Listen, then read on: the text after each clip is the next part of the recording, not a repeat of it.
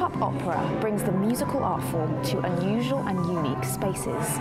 Whether you're a dedicated opera lover or a little bit hesitant, this is anything but traditional. The idea came when I was living in Italy for a couple of years, and I saw that such a broad portion of the population went to opera. Everyone goes, it's not seen as being an elitist thing, and also it's not just performed in the big opera houses, but in the small theatres and the piazzas. So I thought, well, why is that not the case so much here? I wanted to provide an experience for people who had never been to opera or who weren't sure about opera, to show that it could be really fun, it is not necessarily stuffy and expensive, and to give them the full experience of being in an unusual space as well. So the whole experience of going to the opera is very different to a traditional opera house.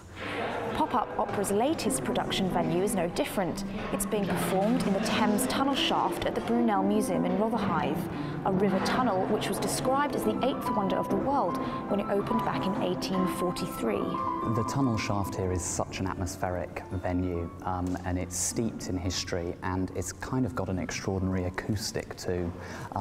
It allows us to present this opera very close to the audience, right in front of them, so the singers will only be feet away from the audience at points. So it's this very intense, claustrophobic and exciting atmosphere.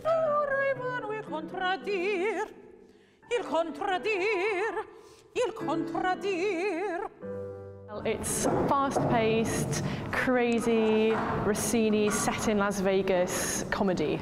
My character is a slightly fading starlet who's trying to cling on to her job as top showgirl at the Algeri club in Las Vegas, and is being gradually ousted by a new kid on the block.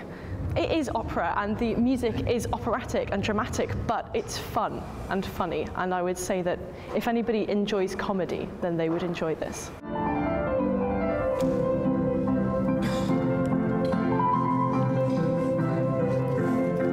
I think there are new people coming, because actually it's so nice. I get a lot of emails from people who have never been to opera before, and they bother to write and say how much they enjoyed it. I had one guy writing saying, I really didn't know what to expect. I sat near the back, I drank loads of beer before I came along, sat near an exit in case, but I absolutely loved it, and you know, this was my first experience of opera. The space has a kind of amazing theatrical energy, and that's why it's such a great venue for us to premiere this work in London.